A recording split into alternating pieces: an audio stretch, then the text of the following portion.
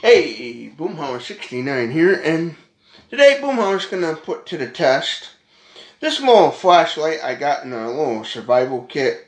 It's one of those hand pressing flashlights, you know, the kind you click with your hands a bunch of times and it will recharge the flashlight and then you have lighting.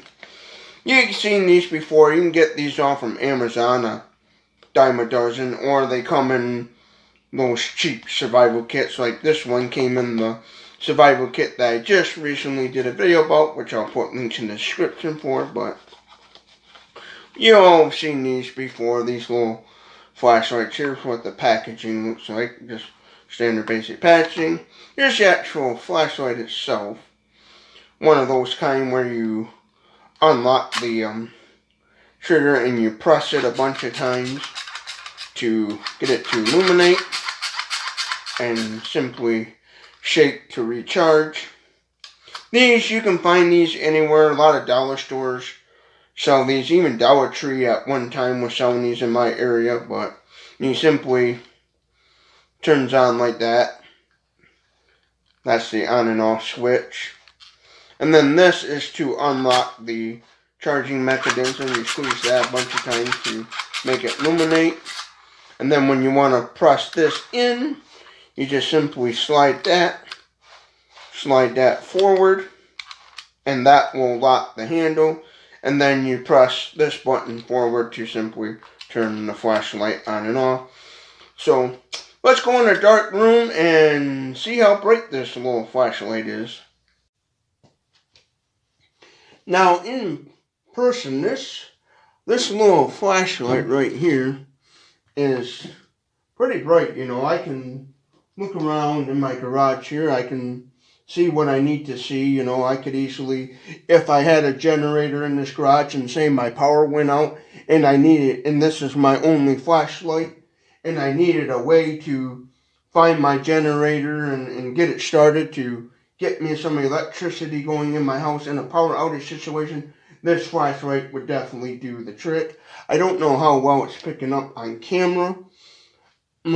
I don't know if the camera's picking up, but in person, it is a pretty bright flashlight. It's mostly like a spotlight kind of flashlight. I say more like a kind of like a wide, like flood spot kind of light. But all in all, I think this little basic flashlight it's got a purpose. You know, it's a El Cheapo flashlight, but all in all, it's in this dark room here. In my dark garage here, I can see everything pretty good and stuff. What do I think about this little flashlight that I got in my comprehensive survival kit? You can get these, again, you can get these off from Amazon, a dime a dozen. They have all kinds of these little cheapy little clicky flashlights. You can get them, but you can get these for around, I think you can get for like 15 bucks, you can get like 5 or 10 of these, I think. But all in all, my initial thoughts on this little cheap plastic little flashlight, it's actually out here in person, it looked a lot better probably than what it would be on camera. But I think it's okay. I think it's a neat kind of little flashlight.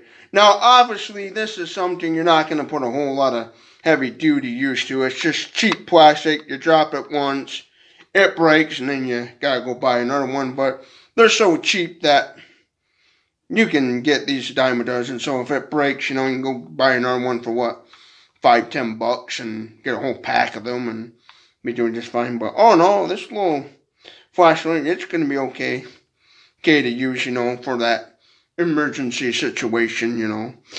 I could see this being the quick hurry up, grab the little flashlight, you know, this is the one you find and you hurry up and go out in your garage or wherever you store your generator during a power outage and you're using this to shine to try to hurry up and get your generator started. But long term wise, I don't know how well this is going to hold up long term.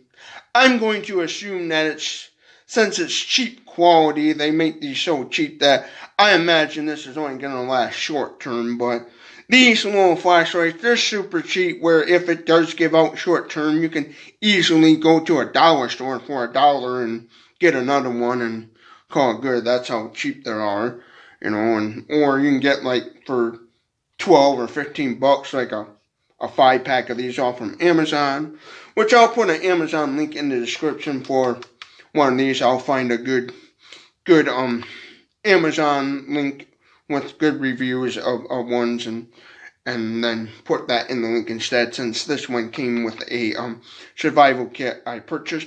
I'll also put the Amazon link in the description for that survival kit as well if you want to take a gander at that. But all in all, for a basic little emergency light duty use, this is going to be alright. But something long term, like something, if you're going to use this for heavy duty use, or if you think this is going to be super high quality and you have high expectations for this little flashlight, you're going to be sorely disappointed. But oh no, it's for a basic little cheapo flashlight.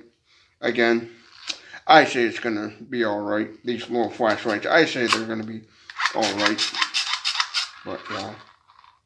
If you like this sort of content, hit that red subscribe button down below. Give this video a thumbs up if you like this video. Comment below your thoughts about this product, these type of little flashlights. Do you think they're good, bad, crap, whatever? Or what was your thoughts on this video? Let me know in the comment section below. Give this video a thumbs up if you like it. Share this video with everyone you know if you truly like this video. And don't forget to subscribe. And thank you and have a good day.